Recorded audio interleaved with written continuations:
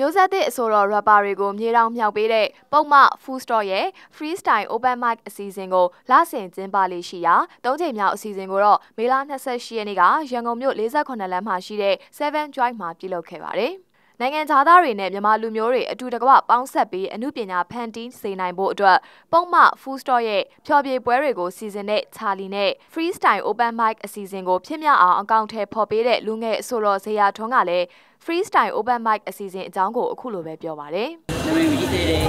underground artist တွေကိုနာမည်ကြီးတွေ့ခြင်းတယ်။ Okay ခင်ဗျဒီပွဲကဒါအခု3ချိန်မြောက်ပွဲပေါ့ဗျာ။အရင်နှစ်ခါလုပ်ခဲ့ပြီးအခုတော့ full stop ဒီ7 joint မှာလာလုပ်တယ် freestyle ဆိုကြတယ်။ဘာလို့ရှိဒီကကြကျွန်တော်ဘယ်လိုလဲဆို rap battle မှာထည့်ထားပြီးတယ်။ rap battle ဆိုတာတရားရလို့ပြောအပြန်လဲတိုက်ခိုက်ကြပြီ။အဲ့မှာနိုင်ရတဲ့လူကိုကျွန်တော်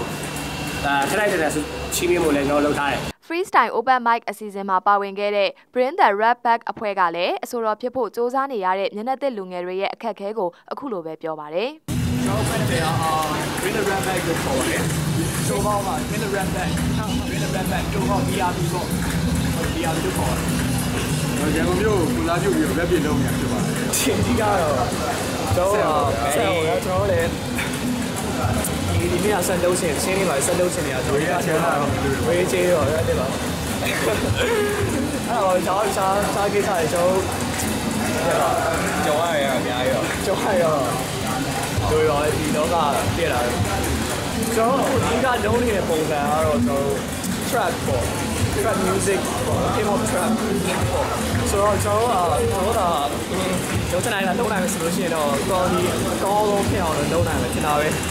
ကျွန်တော်လည်းစူးစမ်းနေပါတယ်ပေါ့အဲ့ဒီအစီအစဉ်ဟာ rap break dance beatbox hip hop အမှုပညာတွေကိုစိတ်ဝင်စားပြီးကိုယ်တိုင်ဖန်တီးနိုင်စွမ်းရှိတဲ့လူငယ်တွေအတွက်သူတို့ရဲ့အမှုပညာအရေးအသွေးတွေကိုပရိသတ်တွေရှေ့ချပြခွင့်ရအောင်စီစဉ်ပေးထားတာဖြစ်တယ်လို့သိရပါတယ်။အဲ့ဒီစီစဉ်မှာတခြင်းဖန်တီးနိုင်တဲ့ညီသေးလူငယ်အတွက်မဆိုပါဝင်နိုင်တဲ့အခွင့်အရေးရှိပြီးနောက်ထပ်လည်းအခုလိုအစီအစဉ်တွေပုံမှန်ပြုလုပ်သွားမှာဖြစ်တယ်လို့သိရပါတယ်။